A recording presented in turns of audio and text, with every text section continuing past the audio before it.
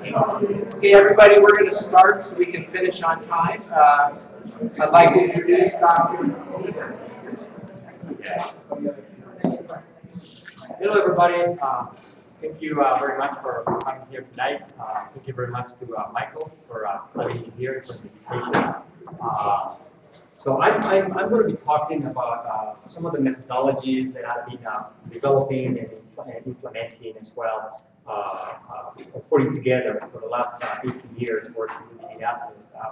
I've been all my life involved in high performance and sports.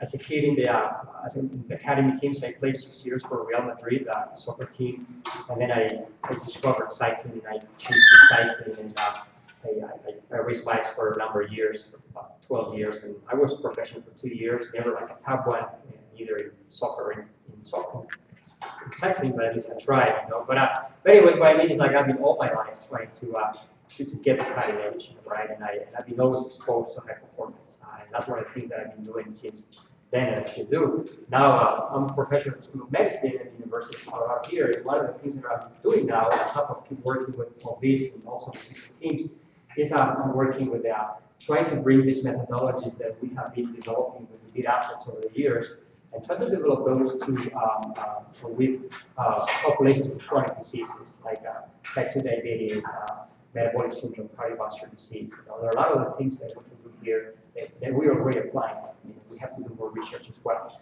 So I've been working with all kinds of athletes in teams, professional Olympics as well, worldwide for these past years. And so yeah, it's been an interesting journey, and I've been able to learn a lot, and I still learn every day. Like, you know, a great presentation by Tommy, right? So one of the things that I always follow, you know, this guy over here, Peter Drucker, right? And what is that? So Peter Drucker is considered like the man who invented management, right? And the father of business analytics, and the father of modern business corporation. So for those of you who haven't heard of him, he's the guy who will go to all the top companies in the world and will teach them how to improve their performance. So, you know, he will teach them, you know, how to improve the way that the workers work, the way to optimize the lights, and make even an ensemble chain. What's the difference between the operator being on the right versus to the left side, you know, and then how to ship and pack things better, you know,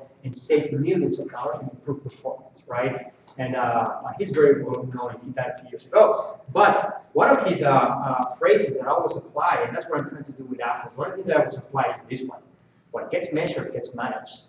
Right? And that's something that I've been always trying to do for this year. Now, what I see is that when it comes to sports, many times things are never measured, you know, so we go by the feeling, you know, and many times what we'll do is like, the win is from here or the win is from there. I'll go that way, you know, and we don't manage things very well, you know. So when it comes to performance, there are many factors of performance. So the first one is your physiology, your genes, how you're born, right?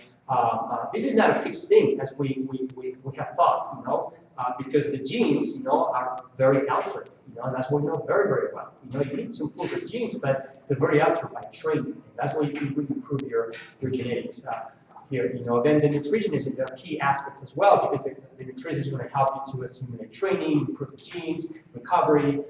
Then we need to know that health and injuries, of course, is critical. We need to have good monitoring. I'm going to talk about these. You know, how you're assimilating training, how you're assimilating competition, you're getting fatigued and recovered.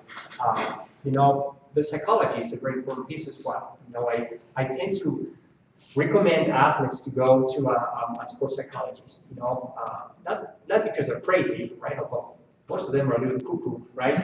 But you know, it's one of the things that I try to send them there. You know, because I've seen many times there's the psychological component in skiing, and there's the fear to lose, right? But the fear to win.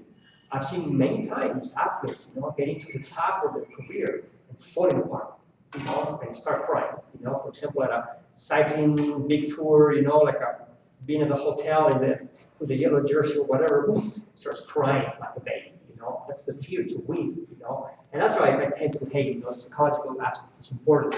And the last one here we have a lifestyle. The lifestyle here is in red color. And I see the red because we should be able to monitor all these parameters, right? The red is kind of like it's up to you, you know, up to the athlete. We can't call someone at 2 in the morning and say, hey, are you in Dodo party, you know, downtown, or are you in bed sleeping, right? So that's something, but we have to assume that professional or elite athletes, you know, they're formal people, right?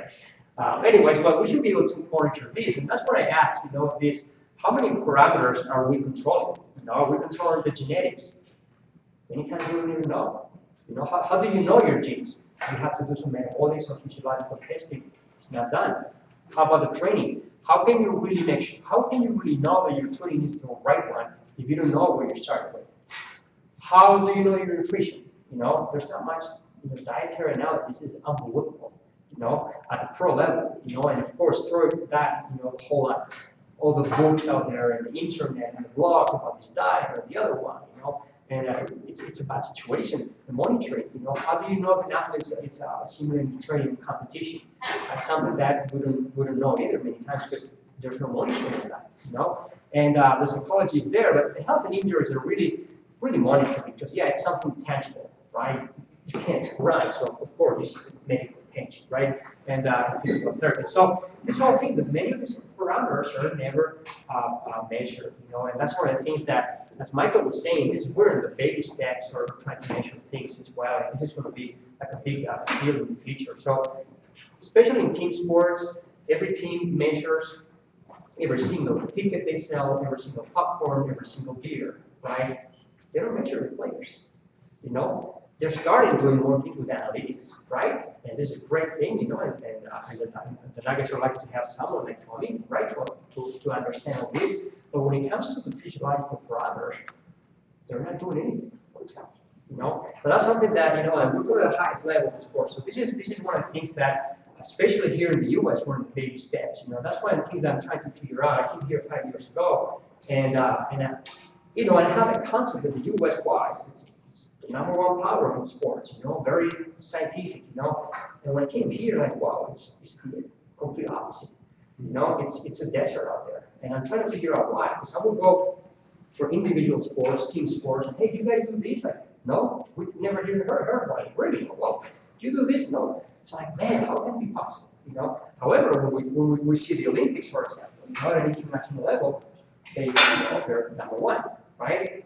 But we're 320 million people, so it's easy, okay? Because you always want to have like a world-class athletes popping out of everywhere, out of about 320 million people. So this is, for example, what's going on here? Not reaching up. Sorry. Oh, my computer got it.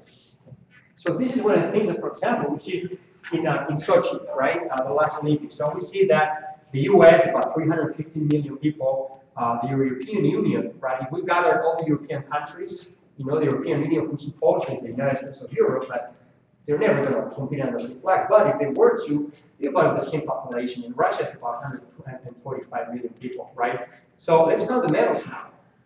The gold medals in the U.S. was 9 medals, or 10. I did not beat to the last one, obviously.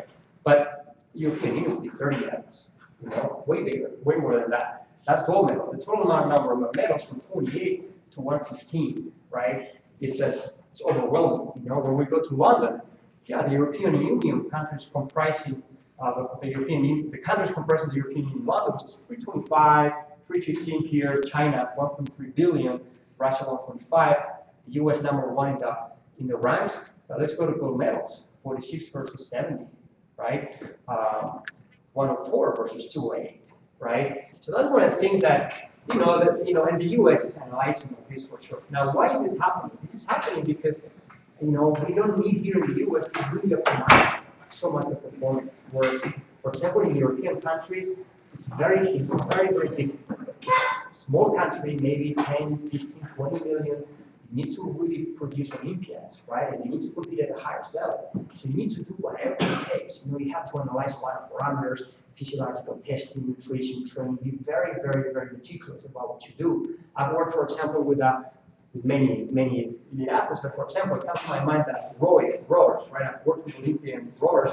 To produce an Olympic rower from where I am, from Spain, you know, it's very difficult. You have to do a lot of nutrition, testing, blood analysis, training. It's very, very difficult just to send someone to the final, right? However, here, you know, what it takes is like 1 weekend which is about a month and a half away from the World Championships. They put together different rowing clubs, like a 6-minute, 2,000 meter, which is the distance on the indoors rebounder. Anybody can show up. The fastest guys,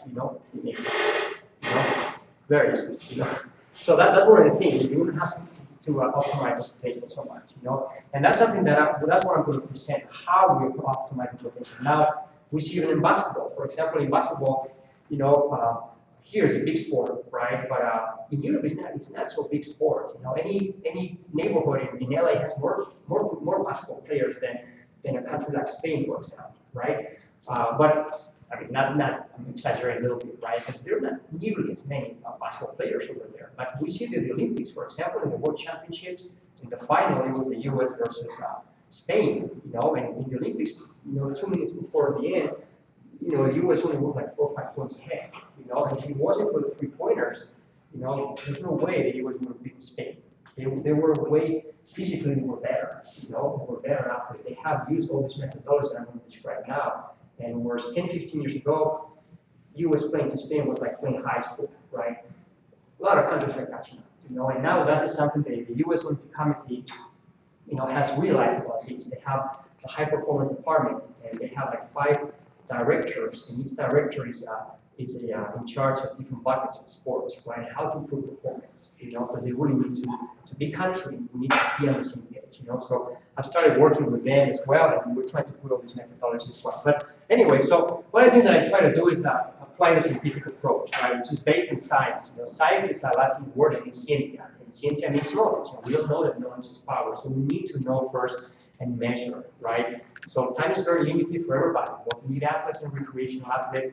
So optimization of time is potential, and it's crucial, and the more athletes get to know how the body works, the better.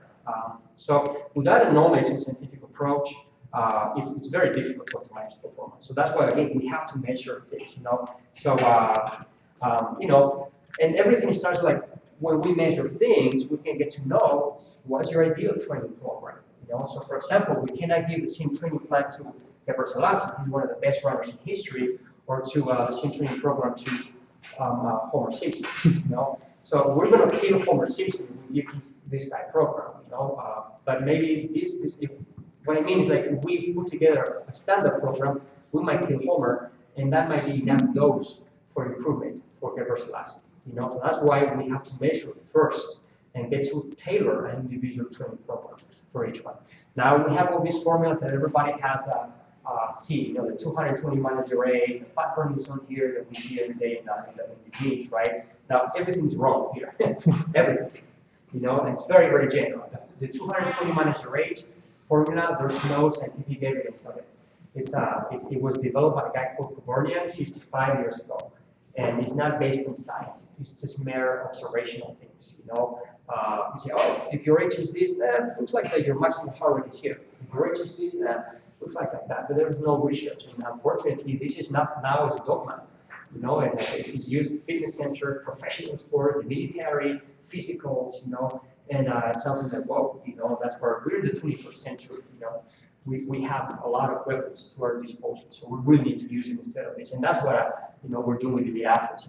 It's about measuring every single component, right? So the first thing that I call coaching 101 when we start is that physiological testing, right? So it's crucial to start with first, what's the physiological metabolic parameters we have each athlete in order to prescribe that individual training plan, right? We can see the engine of an athlete. Are we working with a Mini Cooper or with a Ferrari? We don't know. We have to find out. And then we have to, see the weak and strong points of an athlete and identify where we can improve better. The evaluation and quantity of quality of training. So this is very important. This is the picture that I show here. This is the how old is this picture? 101 years old. This is out of August Krog's laboratory in Denmark. He was a Nobel Prize, and he built everything with his own hands.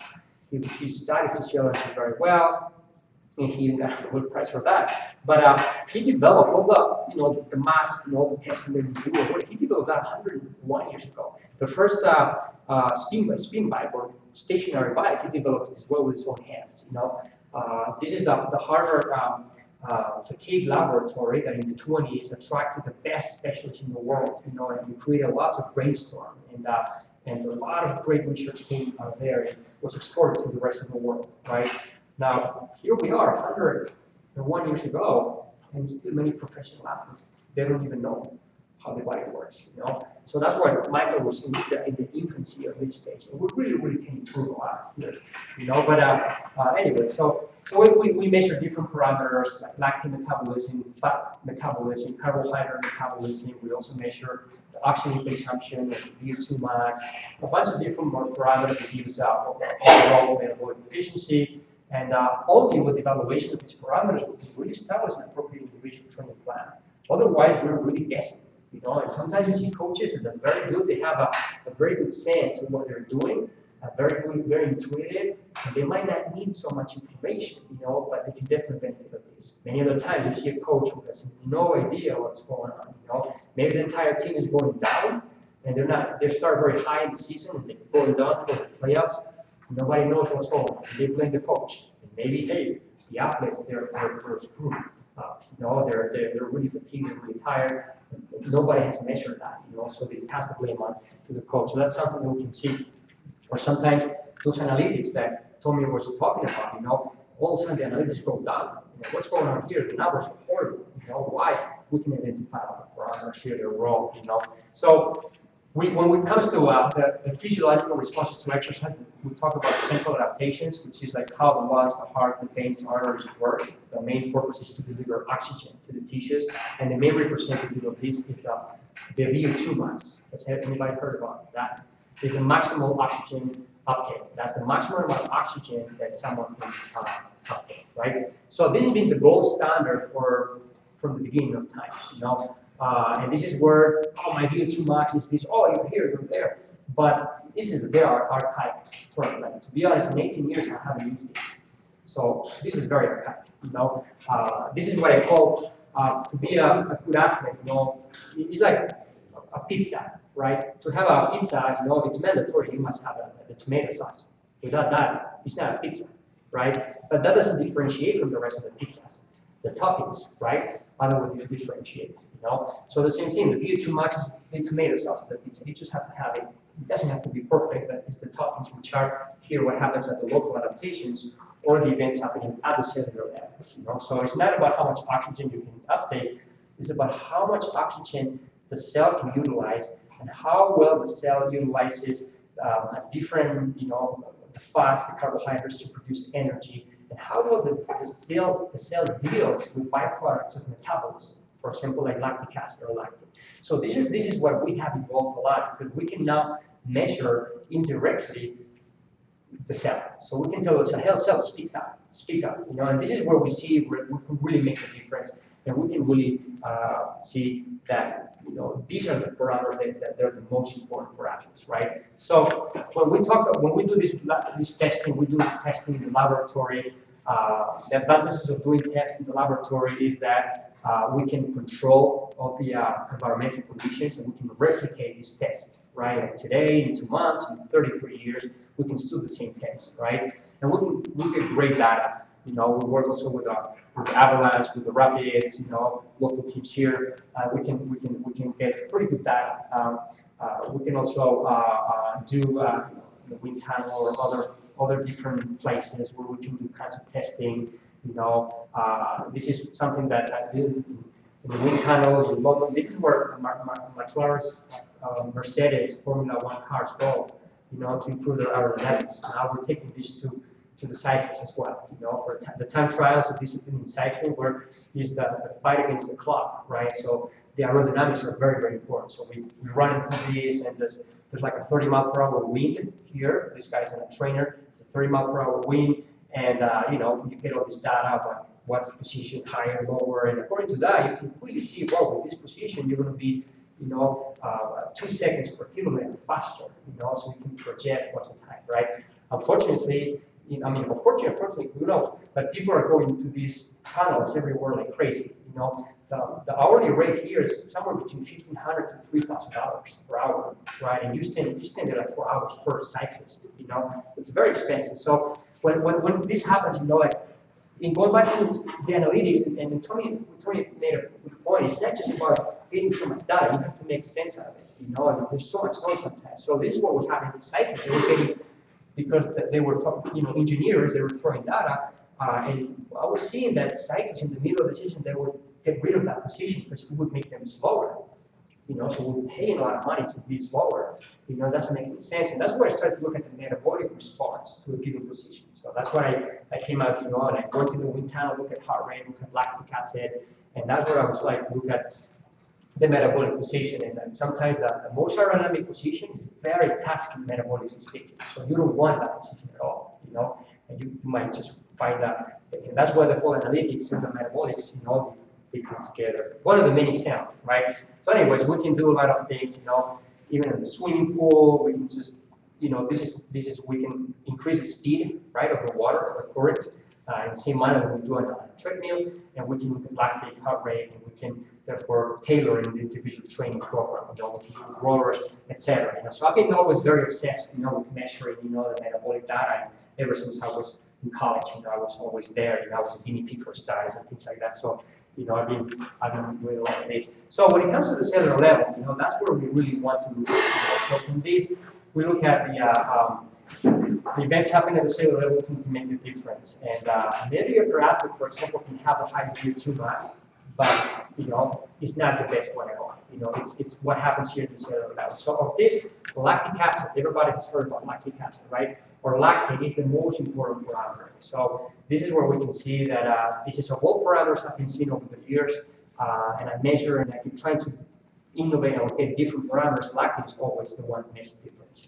So the lactate comes. I'm going to show you a brief background how it works. So we use fat or glucose for energy purposes. So when we use glucose, the byproduct of glucose utilization is lactic acid, right? So imagine a car we can go on diesel gasoline and regular gasoline. Right? The diesel is very clean gasoline. The regular gasoline has a combustion, it produces CO2, for example. So the glucose produces lactic acid, right? And that's what happens. So when we produce the lactic acid, this very quickly, when we go to lactic acid, the lactic acid tends to accumulate. Every time we produce glucose, lactic acid, it accumulates, and eventually, not lactic acid per se, but the hydrogen ions associated with lactic acid decrease the pH, increase acidosis, and decrease the muscle contraction.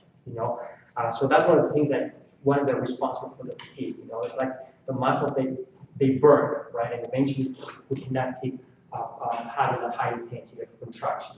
So it's very crucial in sports to clear lactic acid out fast. That's key for sports. That's something that we see across all the sports. Okay? So this is, for example, in cycling, this is junior cyclists, this is amateur cyclists. These guys are pro touring cyclists that equivalent to NBA or NFL, right? And this is the world class. So these guys are the guys who win the Tour de France or the Tour of Spain or podiums. The top guys in the world, right? So this is what we can see is that the differences are huge. Lactic now at race we have about 1 millimole of lactic acid in this room right now, right? So this is what we see, like we do the protocol, we increase exercise intensity, and then we get and measure the lactic acid. So as exercise intensity increases here, measured here in watts per kilogram, the lactic acid increases and eventually shuts you down. So for example, we see that at 4 watts per kilogram, the juniors are starting to hurt a little bit, noticing some effort. These guys less, these guys less, these guys are still at resting levels. 4.5, these guys are really hurting. These guys are, threshold. So these guys are below threshold. These guys are slightly above resting levels.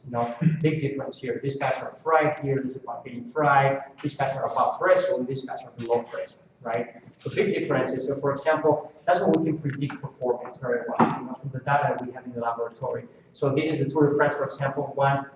The Alpe d'Huez, one of the most important stages. And this is, for example, we see the typical tempo pace is about 5 watts per kilogram. And that's where we compare the junior cyclist. A junior, it's fried already at that tempo. It only lasts maybe like 30 seconds. Boom, it goes up. Amateur cyclists, like these are the competitive, like category 1s, 2s, or so. They're really hurting here. They can only last maybe not even a kilometer. The average pro tour cyclist, they can last the entire climb. They hurt a little bit, and the world class, there's still something's moving here. I can tell something, but they're very, very comfortable. When it comes to the next intensity, 5.5 watts per kilogram, That's when you see the junior cycles are gone. The amateur cycles can only hang in there for 30 seconds or so. These guys are really hurting and start getting dropped. And the world class, that's when they're starting to do some effort, you know. And eventually we move to the next level, 6 watts per kilogram, you know, and that's where there are only like 2 or 3 guys left.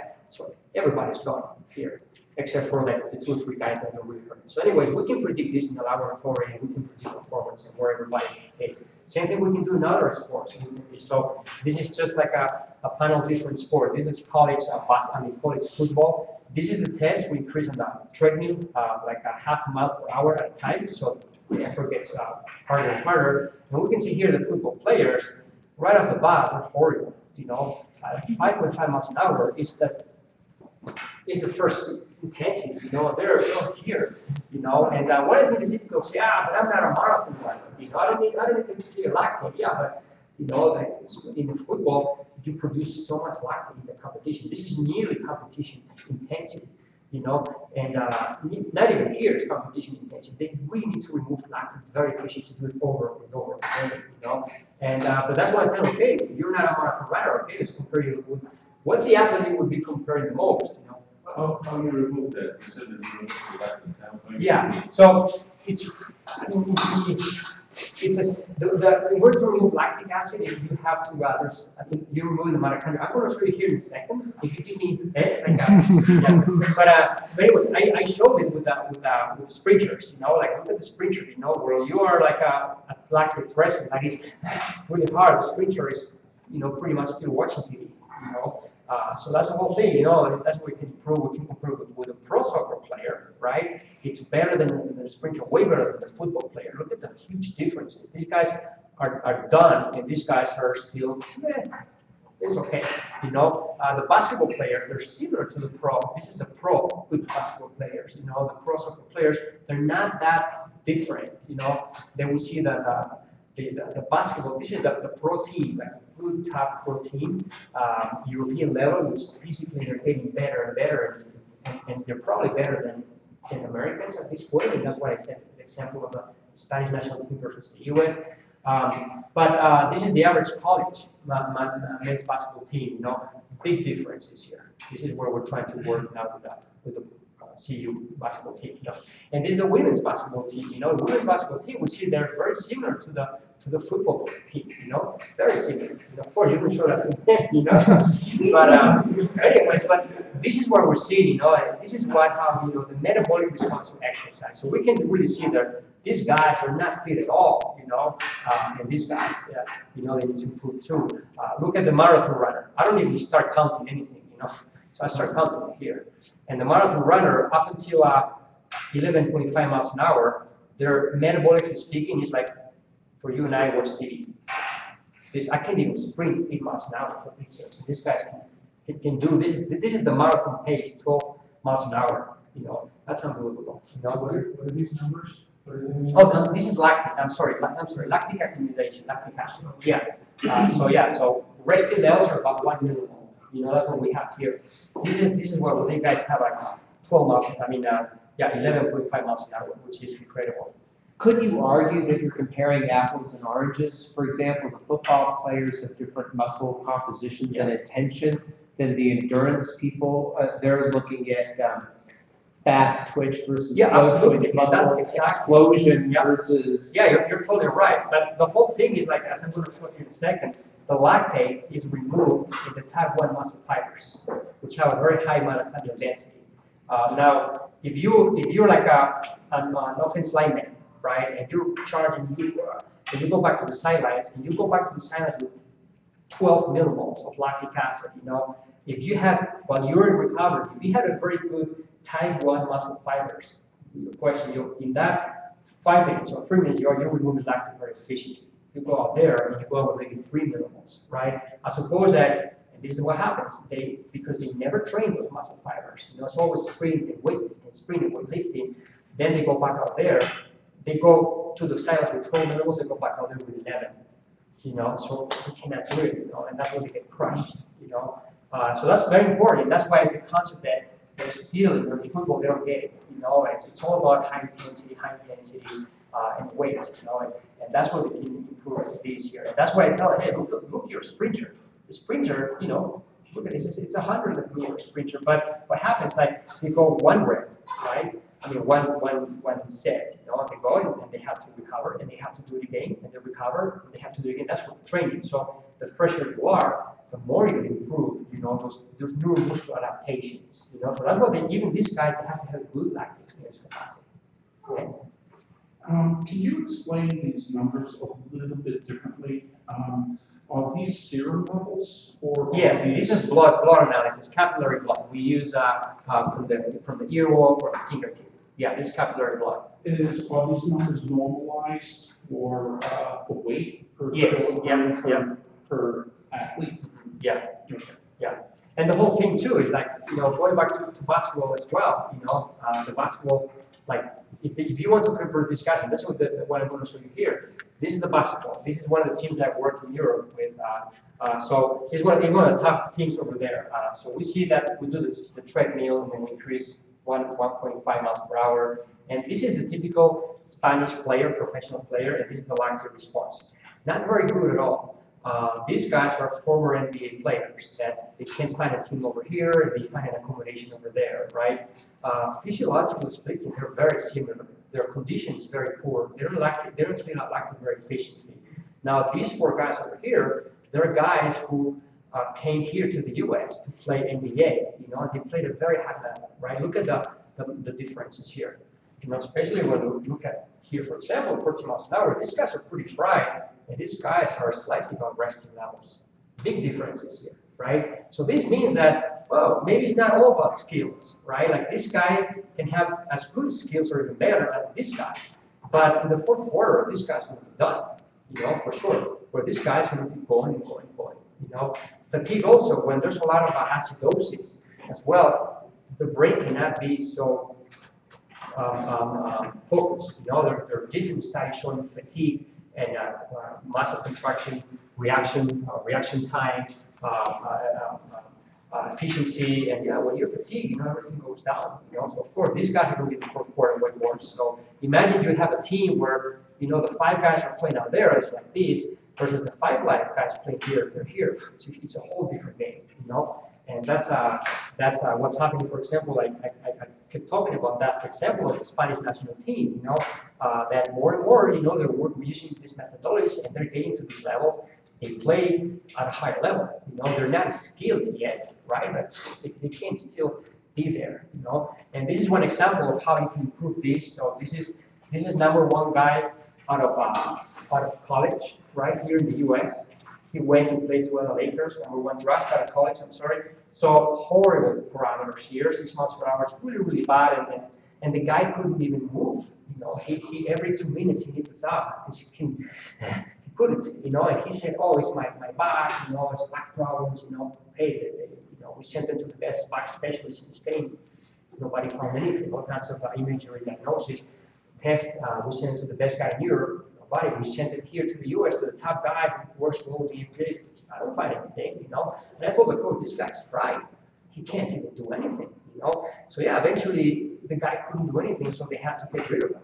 So he had a 2-year contract. So they transferred him to a minor team in the Netherlands, and he went with a specific training plan to improve his condition, right? So here is next year, a training camp game. Look at the differences here. Whole different player, you know? So where here is with 2 millimoles of lactate is just about resting levels, whereas here he was fried. So of course the guy can go up and down, He was a whole different animal, you know? So this is what we can really do with athletes, you know? So what is his name?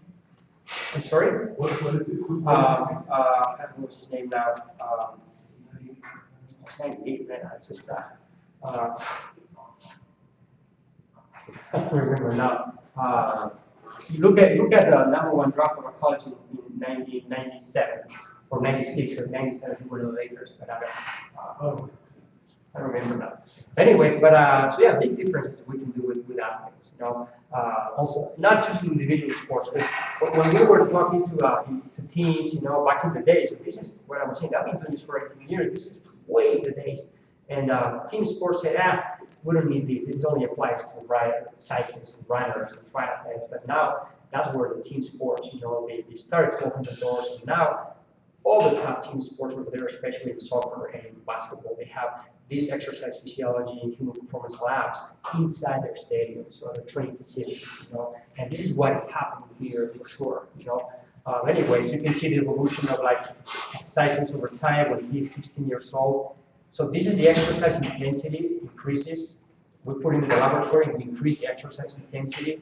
This is in watts per kilogram, right?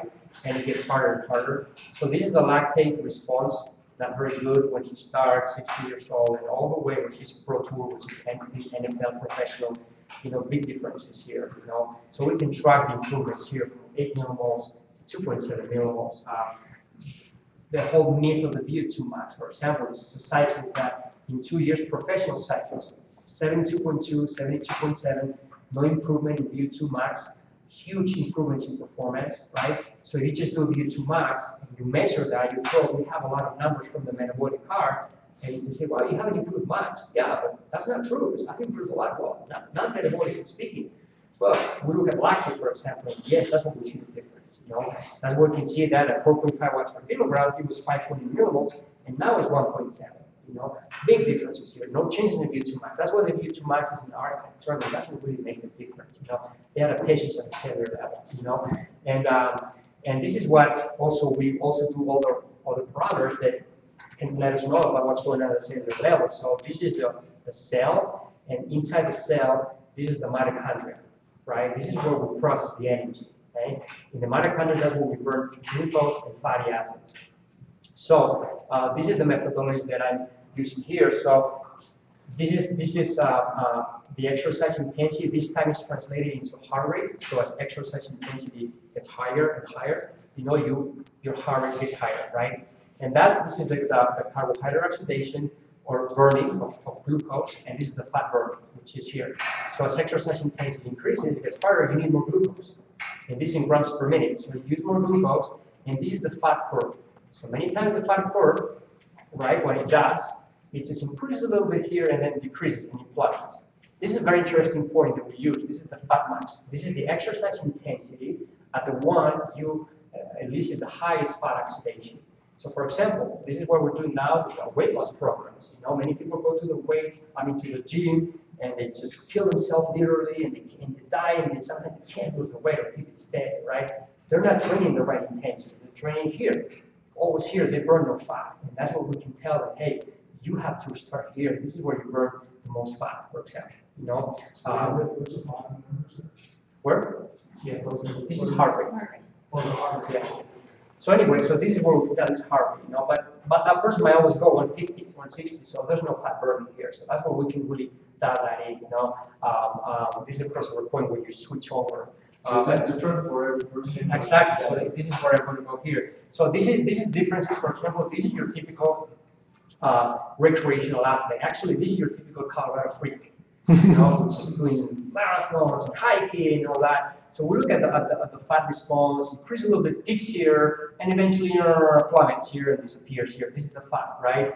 And the glucose here is increasing by little. This is a world-class athlete. The world-class athlete is going higher and higher and higher, and it peaks at a much higher intensity, right? And peaks, and even when they plummet, they're still higher than the highest point here. Big difference here, right? And this is very important. The whole thing, the very efficient metabolically speaking, they use a lot less glucose for energy purposes. So, for example, here this guy, this intensity is 1.7 grams per minute of glucose. 2.7, 3 grams per minute. Almost twice as much glucose. So this is one of the things that we can dive into nutrition. With this, for example, recreational athletes say, hey, I want to prepare for a marathon. I want to dive into my nutrition. How many grams per hour or per mile should I have? And that's what we can say, well, at least we can first give them the marathon pace. And we can really predict with looking at this metabolic parameters. I can predict marathon, and I'm not a witch or anything, but I can predict metabolic parameters. I can predict marathon time with like 3 minutes up and down, and I can tell you the pace that you're going to be at, So that's one of the things that, and therefore we can see also the grams per minute of glucose that you need to have as well, So we can predict a lot of things. How do you measure causality? For example, how much is attributable to genetics versus training regimen? Yeah, that's a good point. And as I always say, to be at a world-class level, you have an amazing genetic pool, but you need to really work it 100%. So it's about 100% genetics, 100% work. You know, very difficult, right? To be at a very high level, not world-class, high level, you need genes, but it's work. It's hard work. And this is what when I told athletes, going back to the slides that I showed earlier, you know, you can say, hey, these are the factors of performance. You know, if you utilize all these perfectly or close to perfection, you're going to be out there for sure. If you don't, you might have good genes, but that's all that, you know. But can you measure it? For example, there's this high jumper who had been high jumping for over a decade, and he became world class and one of the best, if not the best. And then there's this guy who, by accident, he was in college, and somebody asked him to do a jump, and he jumped, and it turns out genetically he was an incredible jumper. And the next summer, this guy who had been jumping for maybe 6 months went and beat the world-class high jumper. Mm-hmm. Yeah, that's what I mean. You know, those are the guys that have different genes. You know, and we're also talking about sports where, like, to start with, there are not that many high jumpers in the world. You know, there's a very small pool of athletes, so it's much easier to break through with good genes. You know, as opposed to, for example, professional cycling or baseball. You know, or you know what I mean. For each, there are way more baseball players, so the genetics, therefore, it's way more competitive. But I'm curious, is there a scientific way to measure? Yes, there is. If a person's performing basically on genetic superiority versus somebody who maybe have close but not as much ways to working on it. There's ways to measure the genetics, but there's no way they can predict if you're going to be world class for this. In the first one, we don't have a genetic database, you know, of what all the world class in this sport have. Yeah. All the world class in this sport have. You know, we're not there yet, you know.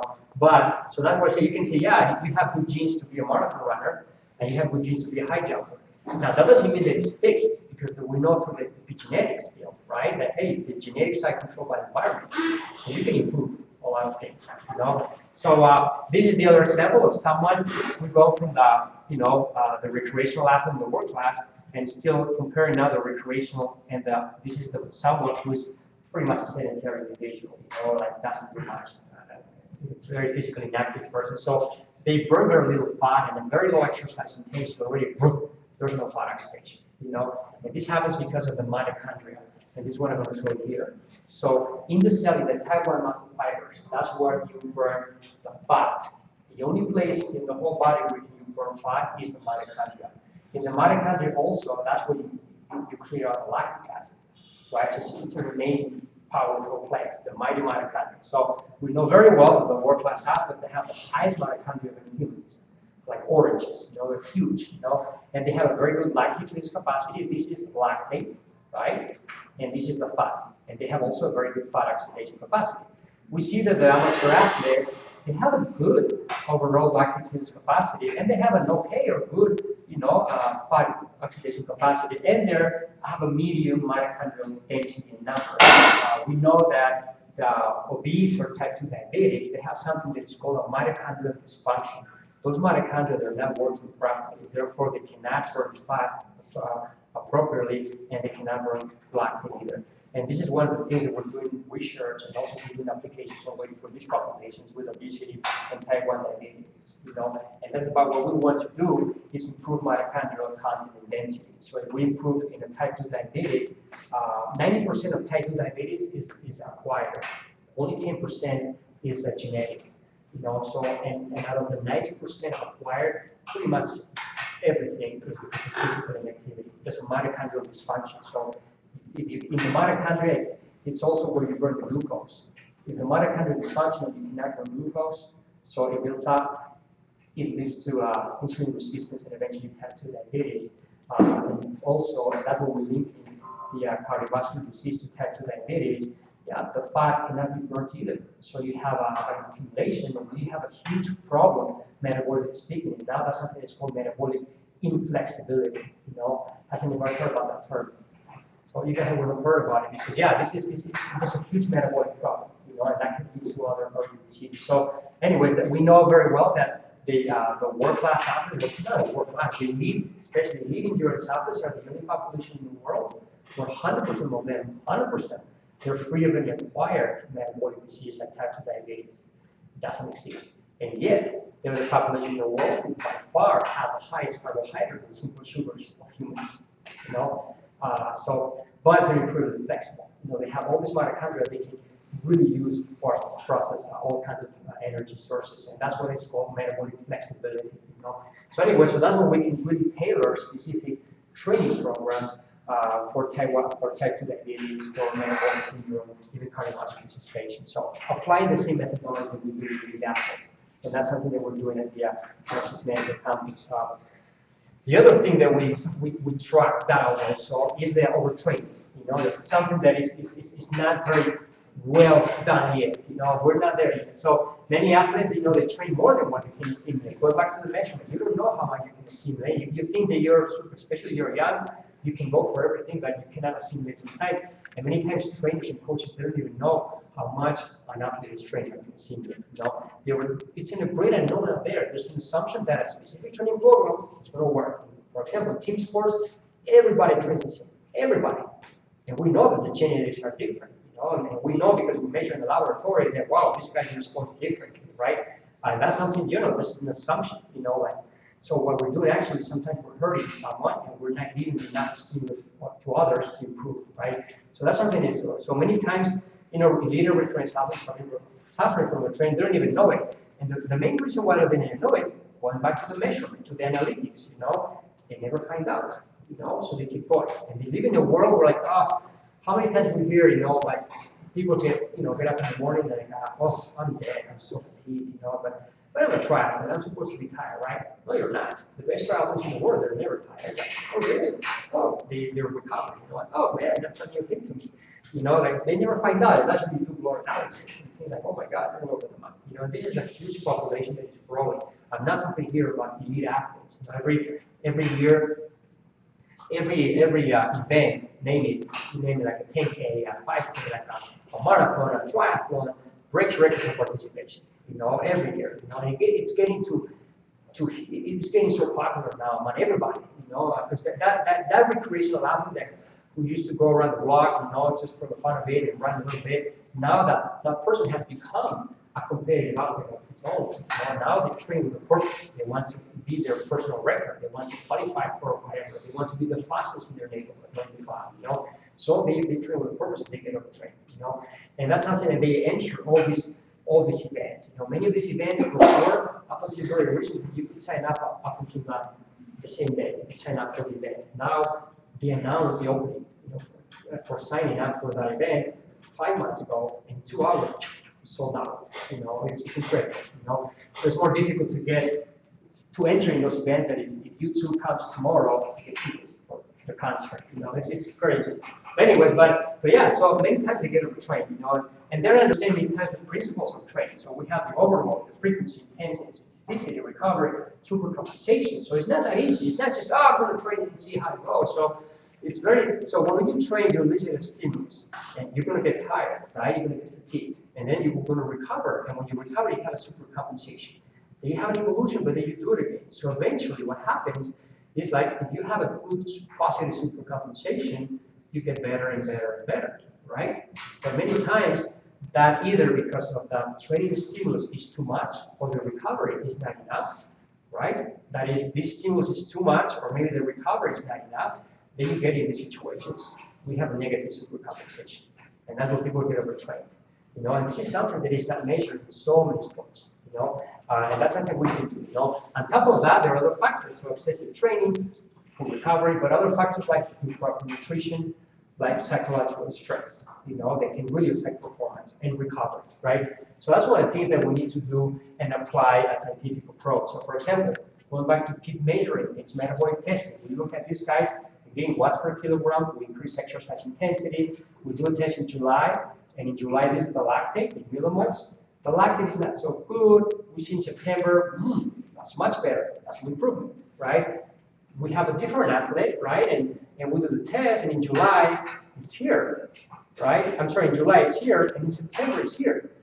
Got worse. We know, so wow, what did go wrong? And that's where we look at what's the training program with this guy, and that's what we can change things, because we can still make mistakes, of course, you know, and that's what we can change that we know. Otherwise, this guy gets worse and worse and worse. you know. So that's what we can find out in the laboratory. The other things that we do is that it's very important to prevent overtraining before it happens, you know. So for that, we have to diagnose it on time. And one of the things, you know, it's very important too. It's an incredible important tool that we have around us, you know, and we need to have the scientific approach, and the answer is in the blood. And that's where we do a bunch of different blood analysis and biomarkers, indicators of physiological problems or conditions there. So we look at blood analysis, hematological, we look at biochemical or chemical things in the blood, parameters, hormonal, and even serological. So we can really get a very, very good idea. So for example, going back to the analytics, right, that Tony was doing, we can see that the number of one player going down. Why? The coaches don't know. He shows that to the coaches, and the coaches scratch their heads sometimes. They're like, what might be that? We have identified a problem, but we don't know exactly what's going on, you know? And that's how we may see different problems, you know, here in the blood, maybe that player is needed, maybe he or she has muscle damage, you know, and then we can be corrected. Maybe the nutrition is not right, you know, and that's what we can correct that. Are there specific biomarkers that Yes. identify psychological effects on the body? Yeah. And so those have been identified and clearly Well, elucidated. that's a field that there's not much research on that, you know, but I mean, we're to a point that the ABCs are not done yet. So, you know, and sometimes I will say that if you're tired, you're fatigued because you have something wrong here, yeah, it's going to affect your head for sure. You know, you lose concentration, you don't recover as well. You know, so you know, I think that you can measure psychological parameters, and there's some like the omega wave is a way that captures heart rate and brain function, but it's not. It's very general. So yeah, you might be depressed, you know, or you might not be focused on why. You don't know yet, but that's what we come here. We know why. You know, so for example, one of the things is hemoglobin inside the red blood cells. So the red blood cells deliver oxygen, right?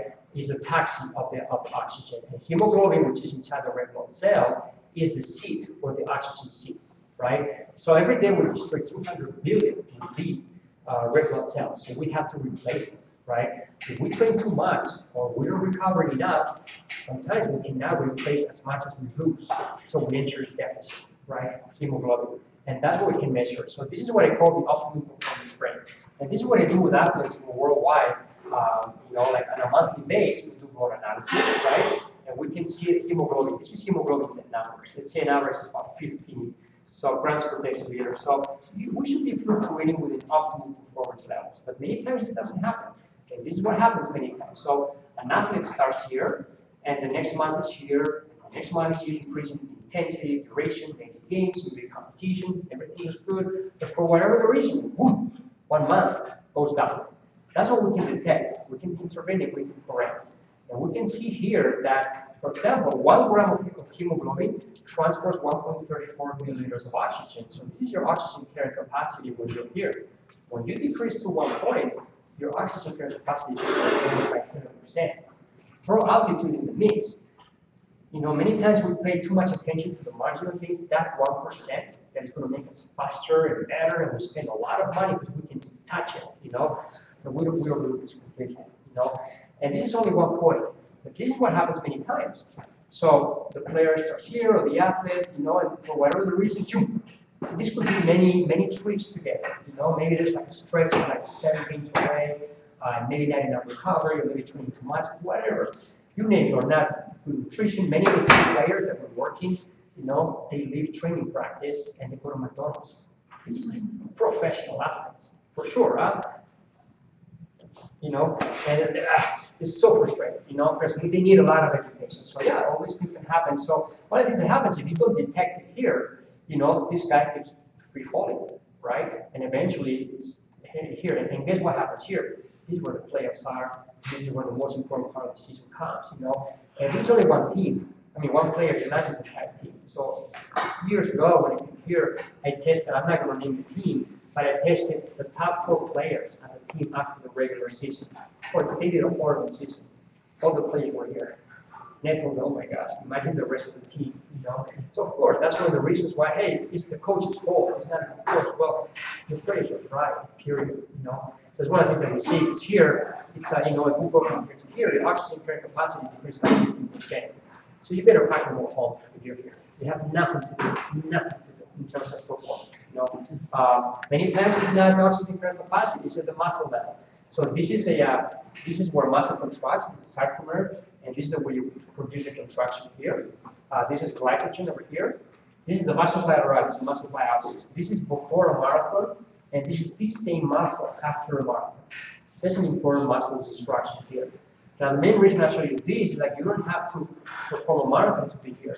Excessive training, poor nutrition, poor recovery is going to get you here, right? Now, guess what? Through biomarkers in the blood, we can get to know this because when you have some muscle damage, you get a very similar picture like this.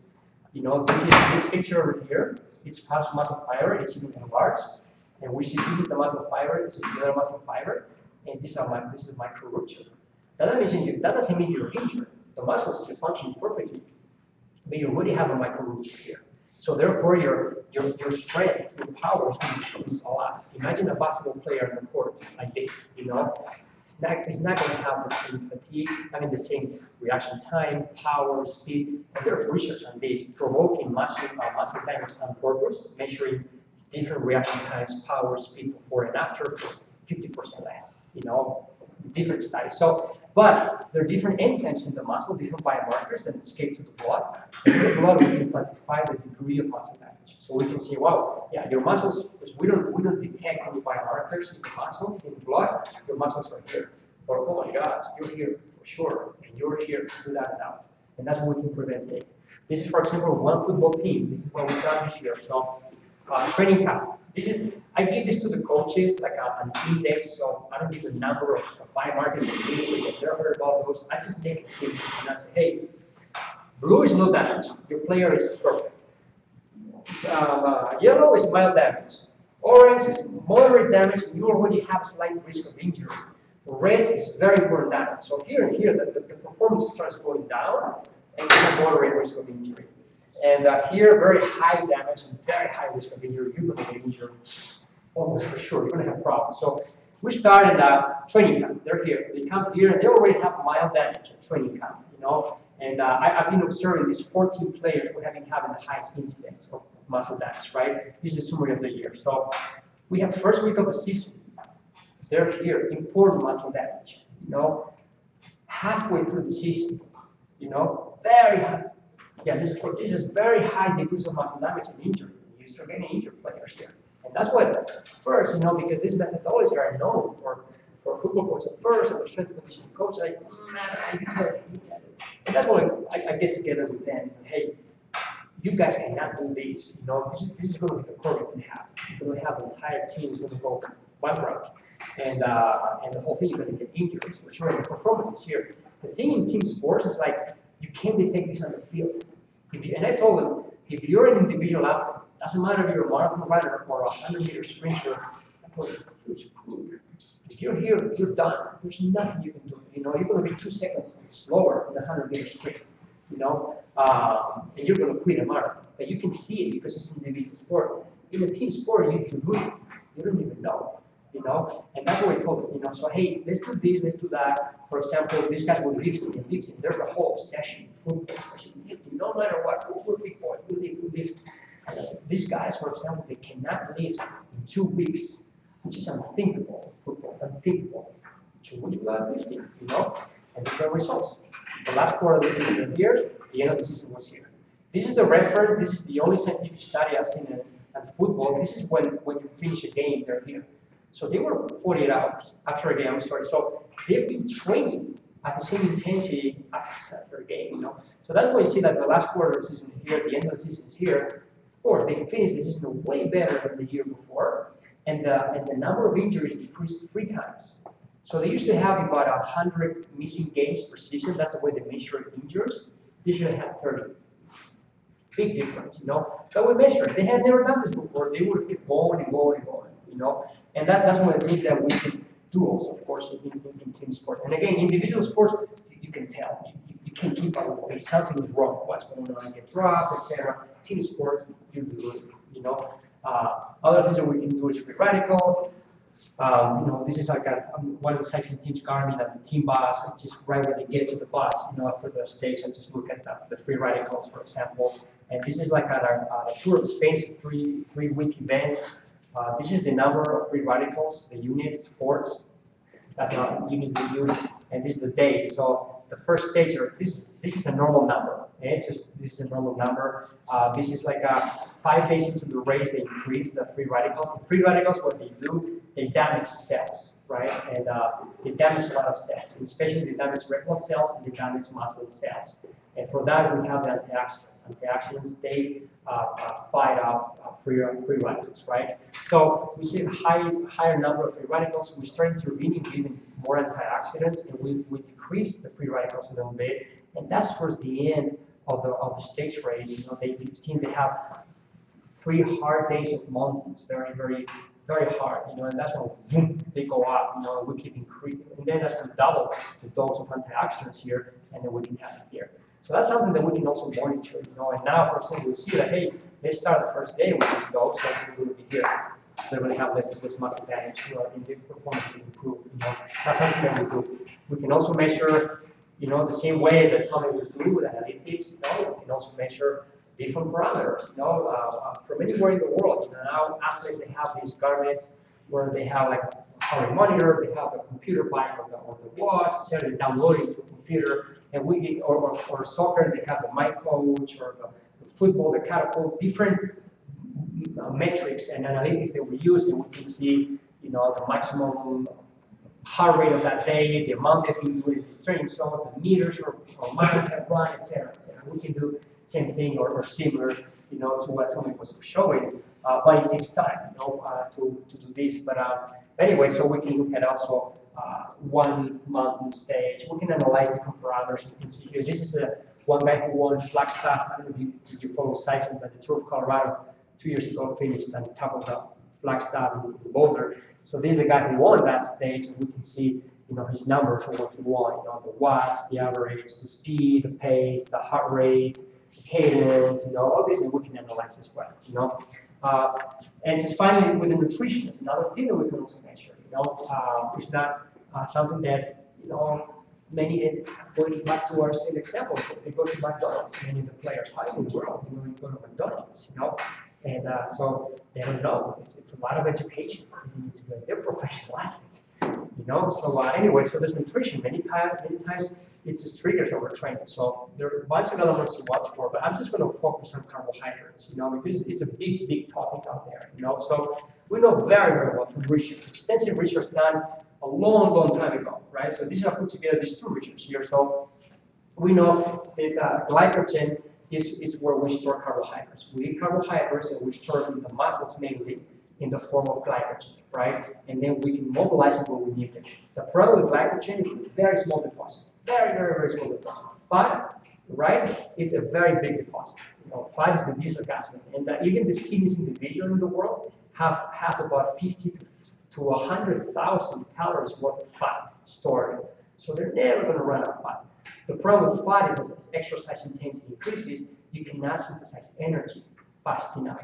So you cannot use the fat, you use the carbohydrates, right? The problem with carbohydrates is that the deposit is very small. You know, does anybody know what's the deposit of glycogen in your bodies? Approximately. So it's about somewhere, depends on the size, but somewhere between 350 and 500 grams, that's it. Under a pound of glycogen that we store. Very small deposit. So we have to make sure we have it there. That's what we have the research, like so many research from the last 40 years have been coming out. And every single research shows that if you have low glycogen content, your performance is going to be low. You know, not a single research supports otherwise. You know, so we know that this is a glycogen content and sort of good carbohydrate diet. And this is like a 75% of the VO2 max intensity that is race-based in a marathon, for example. And we can see that there were muscle biopsies, like poking a chunk of muscle and analyzing it every 20 minutes. In about 80 minutes, you'll run out of glycogen. You'll run. And this is with a high glycogen content. Imagine if you start here, you're going to go faster. You know, the problem is like also in team sports, for example, it's a high intensity. You know, so the rate of depletion is even faster because you use more, right? So that's why it's critical to have good glycogen content and good nutrition. You know, this is what happens if again we use the glucose and the fat. You know, and that glucose, you know, is stored in form of glycogen in the liver and the muscle. So this is where we store the glycogen in the liver, right? This little blood that's over here, right? and in the muscle. 85% is in the muscle, right? And 15% in the liver. So when what happens when before a competition with a good carbohydrate diet, this is the glycogen, correct? These are mitochondria, but these are glycogen over here. This is before, and this is after. See? There's a glycogen depletion, right? So after training or a competition, we have to go back to normal, right? The thing that many people, they might even start the competition here. Because now the new thing is like, oh, carbohydrates is working, you know? We know that it's the other way around. You really need carbohydrates to do exercise, especially at the highest level. So many times, you know, people start either don't recover or they compete here. And this is the problem. This is the muscle, if you have low glycogen content, right, you have some depletion here. And especially during high intensity exercises, like it is a competition or hard training, you don't have enough glycogen. So how in the world you can sustain that exercise intensity? A car without gasoline, it stops. Humans don't stop. We keep going, right? So where in the world would we get energy from? We get energy because the fat at those intensities, you cannot get energy from the fat. You need the glucose part, you know? So where do you get it? You get it from the muscle protein. The muscle protein can be synthesized to different amino acids and branching amino acids in nature and can be transformed to glucose. So it can be used glucose as well. The problem is you pay the price because the muscle starts eating itself to feed itself. So then you reach a catabolic situation, right? And this is what happens here. That picture that I throw here, you know. So you can get to this level just by having a good nutrition, you know. And that's what we see. We see a lot of athletes who have muscle damage. They don't train that much, you know, but they restrict carbohydrates because someone told them or their neighbor, they read an internet or whatever, right? So we know that, and that's something that, yeah, it's not acceptable because the performance will decrease. But we know this because we measure, you know, we measure the muscle damage, you know. So we know for sure that low carbohydrates plus competitive training and competition, it's going to lead to overtraining 10 out of 10 times. Period. You know, and that's something that happens there. You know, so we did another study because we're starting to work more on looking at glycogen. We did a small study looking, and we used a total of 99 competitive cycles men and women. So we were starting to some indirect forms of looking at glycogen content, and we had some cutoffs or so. We saw that 30% of men and 24% of women, they had suboptimal glycogen content. You know, that's about a third, you know, so it's not just a small number, that's about a third. And we see a lot of these people out there, a lot, you know. So 1/3 of these people, and that's something that is everywhere, you know. They didn't know, they thought that they were eating that carbohydrates because many times they're not restricting them. They think that they think they have enough, but they don't. So yeah, it's 1/3 of everybody out there. So you can have the best genes, you know, but if you don't have the right nutrition, your genes are not going to work. You can have a Ferrari engine, right? But if you put diesel, it's not going to work. You know, same thing. You know, so that's very important. So one of the things that we measure glycogen. Yes, we can measure it, and this is what actually we're doing tomorrow in the laboratory. We're going to take samples, you know, for glycogen. Any volunteer more than welcome to come. You know, it's going to have a scar for life, but. Anyways, but this is the way that we can measure glycogen, right? But of course, we're not going to do this to anybody, and especially to the athlete. We'll throw you in jail, you know, to do this, you know. So I have developed with a co-worker of mine at the university, Dr. Hill. We have developed a way to measure glycogen using a non-invasive way based on skeletal muscle high-frequency ultrasound. So we can see that, and we can throw the ultrasound, and we can have different readings.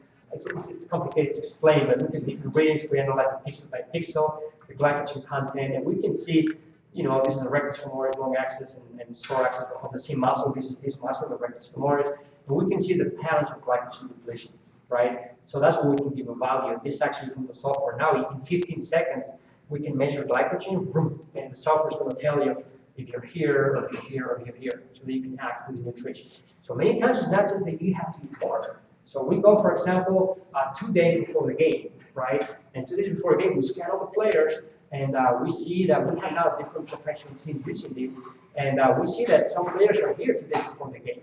So you really need to focus on having full glycogen content for the D-Day. So we give them special, or we work with the team nutritionist, and hey, these guys are low. What happens with many athletes, like the 2 days before a game, that's they start decreasing the intensity of the training, and they get into the training mode. And the training mode, like, pile up on food and carbohydrates, and they're here. No, you're fine. Just, you don't need to eat more. You're going to get more weight. And don't panic. You're pretty good food. If you eat normal food, you're going to be okay. And that's something that we do, and then we can tailor nutrition based on this. So anyway, this is another thing that I think we're going to hear a lot about this, hopefully in the future, because this can really, do a lot of things with nutrition. Lastly, finishing this approach. So it's very important to look at the marginal gains.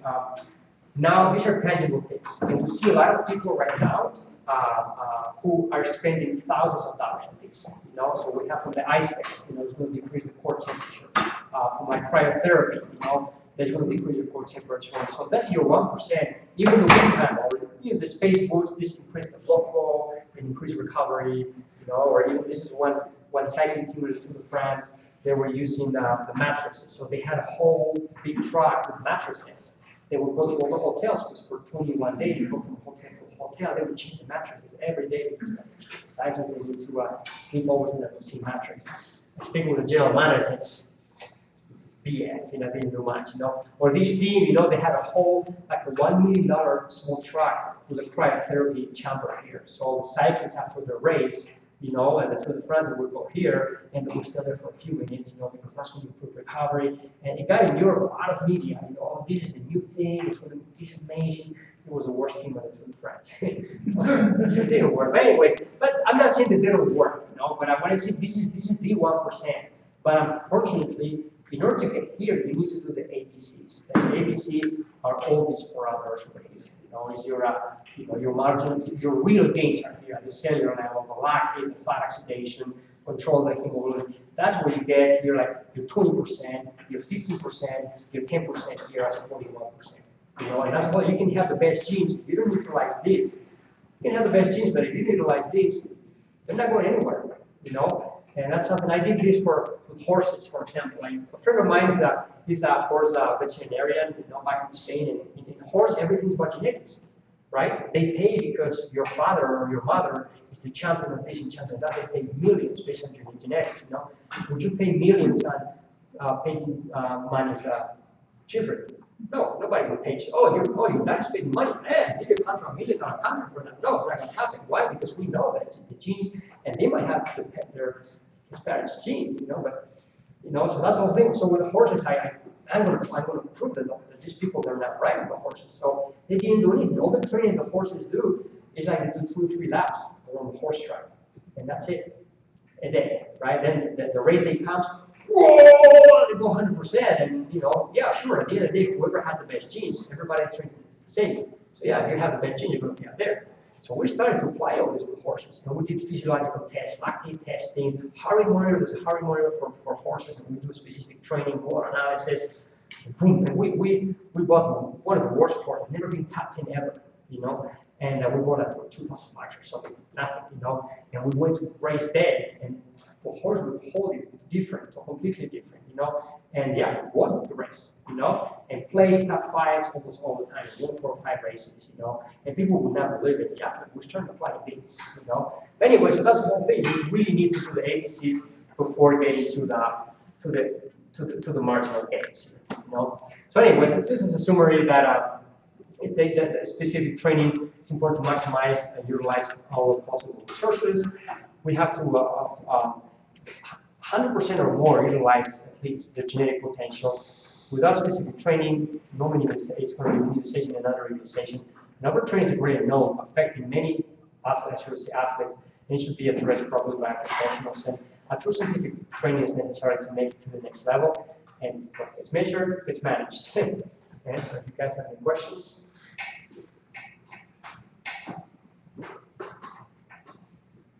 There's been quite an innovation in, personal health measuring devices, Fitbit and others. Is there comparable innovation at the elite level where you can more easily and frequently measure different important things like glycogen? Yeah, that's what glycogen was really doing with high frequency ultrasound. Yeah, eventually that evolved to something else. A huge field, of course not in sport, but in health, is the whole biosensors, with the whole nanotechnology. So, I mean, in 10 years, or 15 years, we're going to have a chip implanted here inside the skin, and it's going to measure your triglyceride level, your cholesterol. When you have a heart attack, you know, because there's some enzymes escaping and they come from the heart, and that's going to have like through Bluetooth technology or AMT plus technology, you know, and that's going to go to your mobile, to your doctor's office, or even eventually to your hospital. So you might have a heart attack, and boom, the hospital is detecting that before you even fall out, you know, and that's true. You're going to have an ambulance in 2 minutes or 5 minutes, you know. So that's going to revolutionize all health, you know. It's a huge, huge thing, and now we've seen all the top companies in the world are doing this. And Apple is really investing a lot of money in these methodologies, you know. And of course, not for health, but for fitness, performance, you know. Yeah, in 10, 15 years, well, this is going to be blown out of proportion. In a good way, hopefully, for us, you know. Now, are you going to be entering your doctor's office, they're going to scan you for or your medical record is going to be here. You know, it's going to be amazing. And it's going to happen for sure. Now I'm working with type 1 diabetics. We have with athletes, we have a professional team there. All of them are type 1 diabetics. They have already a sensor under the skin, and it's measuring glucose already. And that glucose goes through AMT plus, goes to a device that it's like this big only. And that device is following, keeping track of the glucose. And when you're going down, beep, beep, beep, beep, it beeps. When you go up, beep, beep, beep. So it's changing diabetes lives, you know, but they don't have to keep poking all the time, you know, just, oh, my glucose is here. And that's a device, and that's going to get smaller and smaller and smaller, and that's going to blow up to other fields. Now Google is also into that as well. So Google now has developed contact lens. You put it in the eye, and it's still a prototype, and it measures glucose for diabetics, you know. So you just have that, and that is going to have incorporated some telemetry also that can be incorporated to your Google glasses or your iPhone or whatever, you know, and it's going to show here, like, oh, glucose is going down, oh, eat something, or glucose is high, boom, use insulin. That's upon us for sure. I think you covered a lot of it, but I was curious about what your thoughts are on some of the benefits of calibration and automation by collecting data from many, many different subjects and combining it. Yeah, that's a very good question. That's exactly now I'm creating a big database, you know, and yeah, going like, and I'm trying to work and actually with my company to try to put together like a fitness watch or more developed, you know, something that it can predict. You know how you have the watches, you know, that tell you your fat burning zone or calorie count, you know, but there's still, you know, not that those algorithms that haven't improved in 40, 50 years, you know, based on VO2 max only. Now throw in the lactate, the fat, the carbohydrate metabolism, we can create more more you know, developed algorithms and use them. You know, so that's what we're working on. Yeah, good question. Thank you. Is any of this data publicly available? Well, that's what I'm trying to work on now. You know, that's a good question too, because one of the things I haven't published the majority of these, first because I didn't have much time, because I'm working so many hours, working in traveling so much, and second, you don't get paid to publish it, because that's the advantage. You know, teams don't, or athletes don't pay you to, hey, you know what, where your health and all these measurements, publish it out there so that others can copy us when we do. That's what gives you the edge. You know, so you usually, and something that Tommy was saying, right, that a lot of things are very secretive, right? You don't see all the statistics from basketball and analytics because the teams, they keep it very secretive.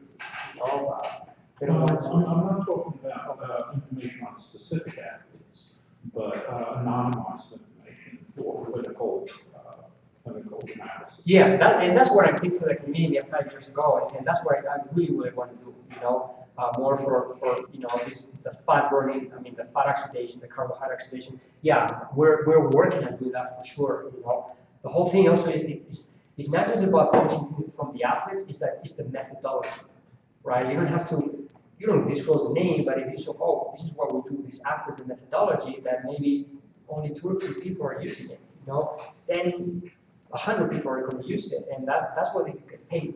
It's unfortunate, but it is the way it is. But now, being out in the academia, I'm willing to now start releasing information. You know, that's what I really want to do. And it is funny because sometimes you go, because you travel a lot around the world, and you go and If you know what this guy is doing something that hurt this guy, and you go, hey, are you measuring these levels of oxidation? No, I'm not measuring. What are you talking about? They don't tell you anything. Of course, you know that he's doing it. Oh, for sure. Sometimes they ask me, hey, what's the hemoglobin when it decreases and goes down? And they're like, well, I don't know, I don't do that, man. But of course, I get paid for that, So that's the whole thing, but yeah, they definitely want to release more information now. Especially with clinical things that we're doing, because now my main goal actually come here, now to the academia, is to bring many of these methodologies, right, to the population, especially with chronic diseases, and use the model of the elite athlete as the reference model of how perfect metabolism is, and try to explain faulty metabolism problems in population like type 2 diabetes. And now I'm working on a hypothesis with obese, with a type 2 researcher from Berkeley. We have an idea of what was the pathogenesis of type 2 diabetes, what's the origin, based on several different metabolic responses here. We're using the model of the athlete, and then we're using all the way down, building a metabolic map, all the way to the type 2 diabetic. We need funding though. It's very difficult now to do research nowadays. Very, very difficult, unfortunately. Right? How much experimentation do you do with athletes? Because it seems to me that because we each have a different set of genetics and it reacts differently with the environment, one size does not fit all. So you're going to have to do a lot of experiments to find out what works for me won't work for Gary. Exactly, absolutely. That's trial and error. That's what when you start, let's try this training methodology of this intensity or this and that, and like, oof, this doesn't work. Let's do more miles here or more work at this intensity, or let's try this new nutrition or so. And eventually you get to know what works well. But you measure. Yeah, it's always measured. Always keep a record. Right. That's the difference. Yeah, absolutely. As opposed to guess, because to get from point A to point B by guessing, it might take you 10 years. If you measure, it might take you 1 year or 2. A lot less. In terms of the overall program, how much experimentation and how many years of work was it to build your generalized model?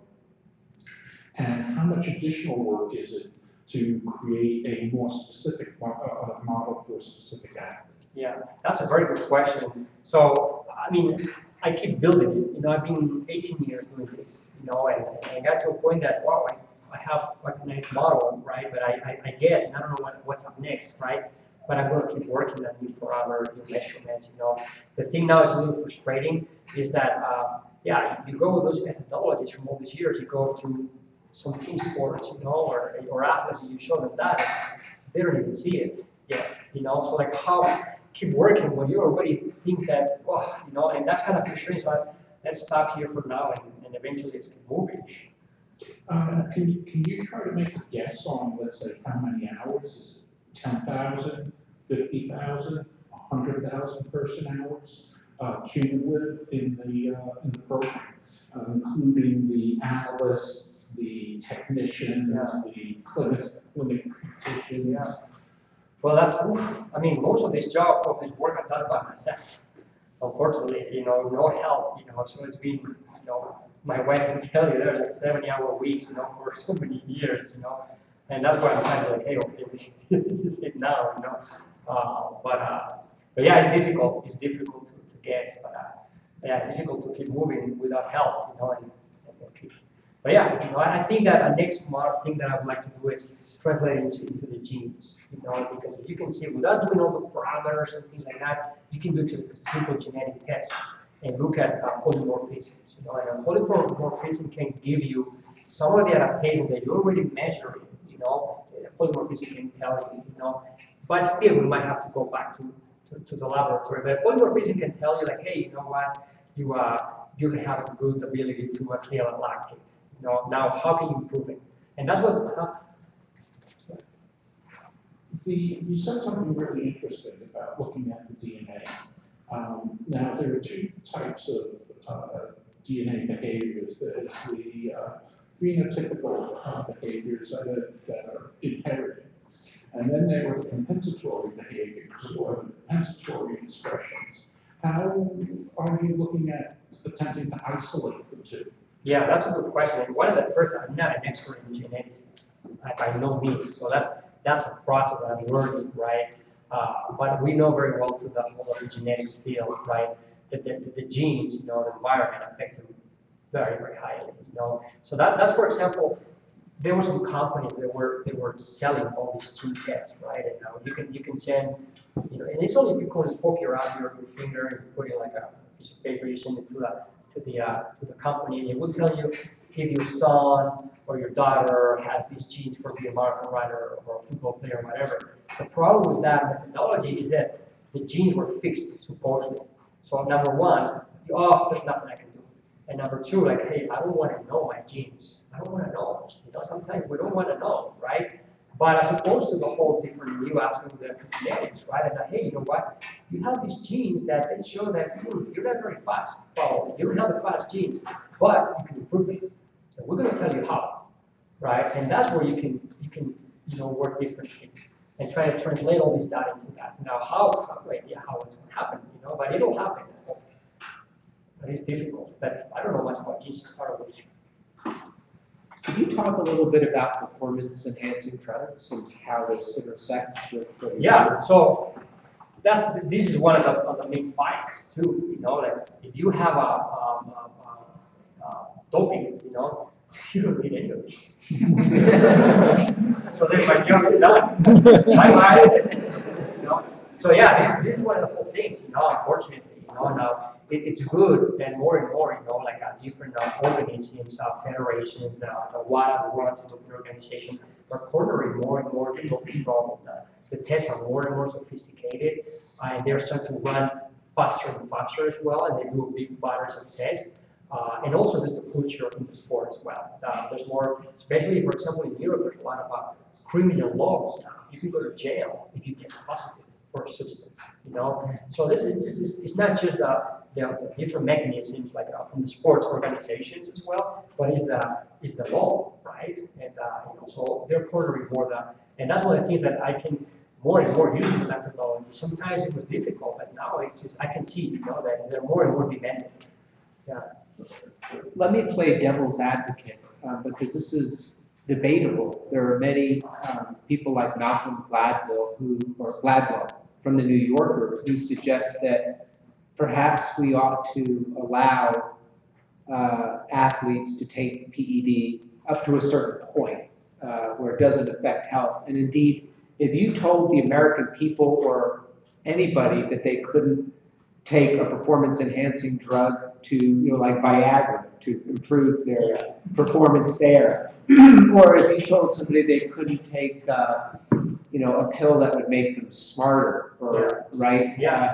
It would be unacceptable in our society. So I'm not saying I agree with this. I'm just saying there's another side to this where it may actually be ethical and humane to allow people to take drugs to enhance their physical. Now let's move it to sports. Again, I'm agnostic. I'm playing a devil's advocate, but I think the argument is that essentially what you're doing is you're allowing the genetic lottery winners to win. Because if everybody's training about the same, the people with the better genetics are always going to win. And in fact, taking performance-enhancing drugs would even the competition out. Now, if you could regulate it so that you don't put the athletes in harm's way, right? You don't want people dying, you know, as happened in the Tour de France, or injuring themselves. Maybe that's a better way to go about it. And you can't really have a double standard where half of the people in society are taking Viagra, and you're not allowing, you know, athletes to take substances that would help them recover or perform better, so the genetic lottery winners aren't always winning the race. Yeah, I mean, it's a big debate, but I really think that, you know, I don't think it should happen. You know, I think that, you know, whatever happens in our own homes, you know, whether we take Viagra or not, it's what happens in our homes, for example. But the world of sports is about training. It's about being honest. You know, it's about showing like a role model, you know, to others. You know, and I think that it should be controlled. You know, in a way. The other thing too is that what's the threshold, what's good for you and what's bad. What are the side effects in the long term? Many of these things, that people might be taking, we don't know what's going to happen 20 years down the road, and we're not going to observe these studies, that's the whole thing, And like anything in our society, yeah, it's just we have all these rules, in sports, I think that we have to have more rules. I agree 100% with you what you say, though, that, hey, I was born with these genes. I mean, one athlete was telling me about this debate, hey, I was handicapped from the day I was born, because I don't have the genes of that guy. So why that guy has the genes and I don't? And I have to work twice and smarter, to get to a step below, Yeah, that's the way it is. I mean, unfortunately, if you are born here in the richest neighborhood in Denver, yeah, you have a way more chance in life, than if you are born in the worst neighborhood, unfortunately, But that's where I think it's also it's inherent to humans to struggle, to challenge, to keep fighting. I know I try to see it more in the romantic way, if you will, but yeah, it's a debate, and I'm very positioned to read not on all things, and have control, because I would lose my job to start with, So you say to measure is to manage, and you look at the healthcare and corporations are self-insured, and we have health programs and things. How far out are we from being able to measure some of these things at an individual level, where you can have company programs where you can start finding out what's your optimal fat burn, really trying to improve people's health, which of course is going to have a positive impact on health insurance? Yeah, that's a very good question as well. And yeah, it's an evolving concept, and I think we're getting closer and closer. But we have to I'm working now, for example, with some of these methodologies to kind of package them, and they can be assessed, like what's your fat burning, what's your mitochondria, at an ambulatory situation. It's difficult, but I think that we'll get there someday. The American Medical Association and the American College of Sports Medicine, they got together about 5 years ago, and they launched a program called Exercise is Medicine, right? The whole thing is to prescribe exercise, but it's an evolving concept, and it's going to change, healthcare, because we're moving more towards the prevention, and that's where we can measure a lot of parameters, and we can help individuals to improve performance, to improve health, metabolic health, prevent diseases. For example, like 1 or 2 months ago, the British Journal of Medicine came out with this study showing that exercise alone is as efficient or more than drugs for 35 different diseases. It's a big field out there, and it's going to change. It's an evolving concept. We have to make it. But I think that the society is going to be very polarized. I think that we're going to have recently today, actually, I was reading that by 2020. Half of the population of the U.S. is going to be pre-diabetic or diabetic by 2020. This is new data, but it's like older data showing that or predicting that by 2050, 2/3 of the U.S. population is going to be already pre-diabetic or diabetic. But then we have Colorado freaks. There's people that are super healthy.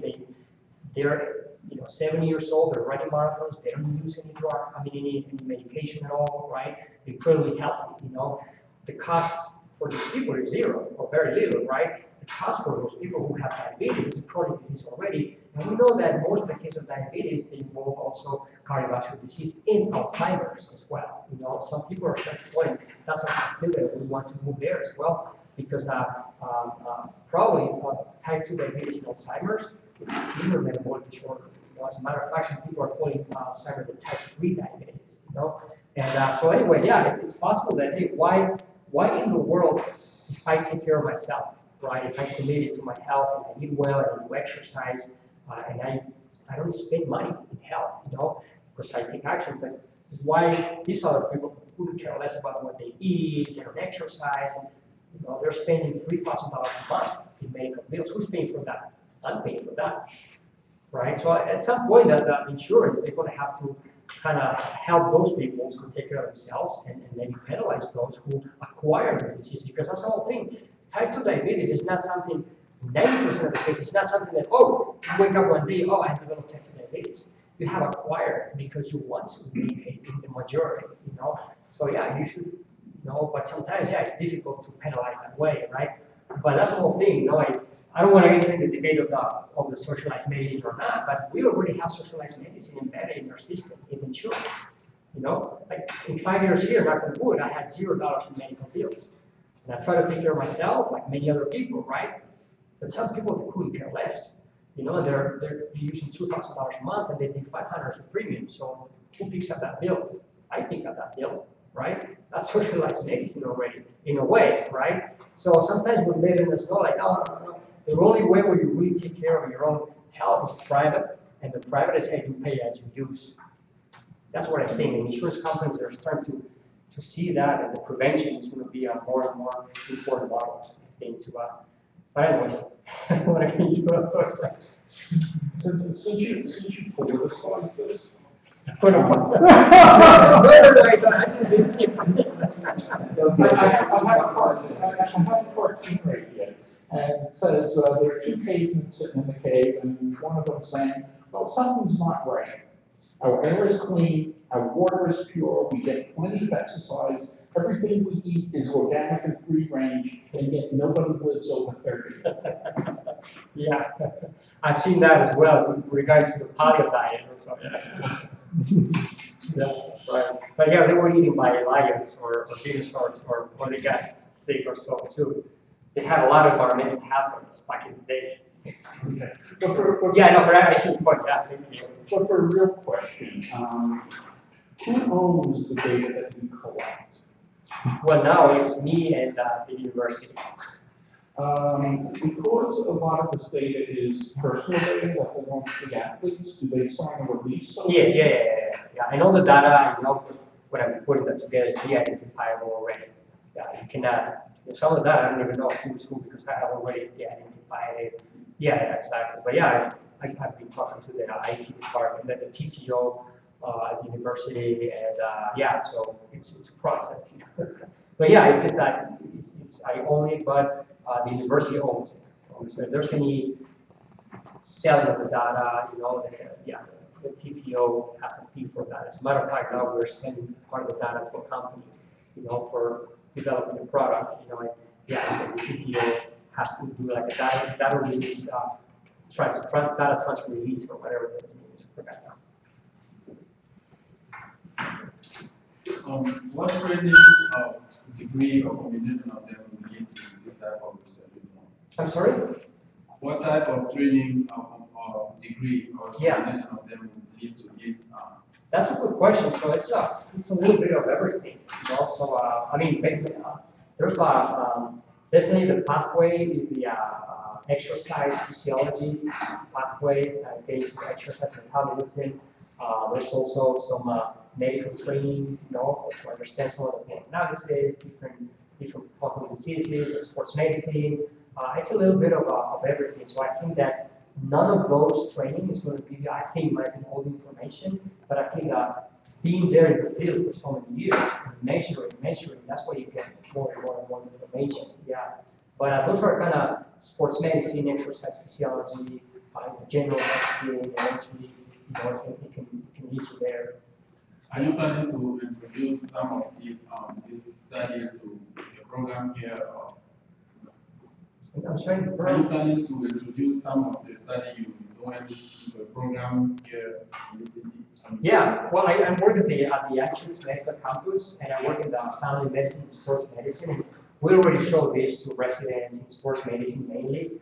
But yeah, I'm open to show this to more people, of course, you know, because it's my passion and I like to show this, right? But I don't know in which degrees, you know, we're working to do something with Boulder. We have an integrative physiology, and hopefully we can do maybe a master's degree in applied exercise physiology or sports medicine or things like that. But yeah, it's not up to me. It's just there's a lot of red tape at the university too. I'm curious about the wind tunnel testing you were doing. And I was going to see you said that for different positions, you might find the most aerodynamic position for a cyclist, but it might be including additional strain on the cyclist to maintain that position. And I was wondering, like, when you're in the wind tunnel, are you measuring the strain to maintain a position and the resistance from wind at the same time? Or are you just looking at the resistance from the wind and then study the strain later on? Well, yeah, first you start by what's the CDA, which is the coefficient of air penetration, right? That's the magic number that is called. So the higher the CDA, yeah, the worse you are aerodynamically speaking, you know. And then you come up with different positions. And you change the saddle and the things and the open up, whatever, open up like this and that. And that's where later on, right after that run, you go one run, you know, like 3 minutes or 4 minutes, and you do this position, and you have a CDA. And the CDA is, wow, this is fantastic. And that's right after the run, you measure the metabolic response. Okay. Right? And that's where you can see, well, the metabolic response for this position you throw. And again, eventually you get to a point where you might see, wow, this is the second or third fastest position, right? Which is not that far from the first one, but metabolically speaking, wow, it's so much more comfortable. So you go for that. Okay. You have that other question too? Oh, yeah, so what's the easiest way for someone to do an assessment on oxidation rate and like lactic acid removal? Yeah, so yeah, we have at the Anschutz Health and Wellness Center, we're offering this to the public. So one of the things that we do, we open the doors to the entire community, right?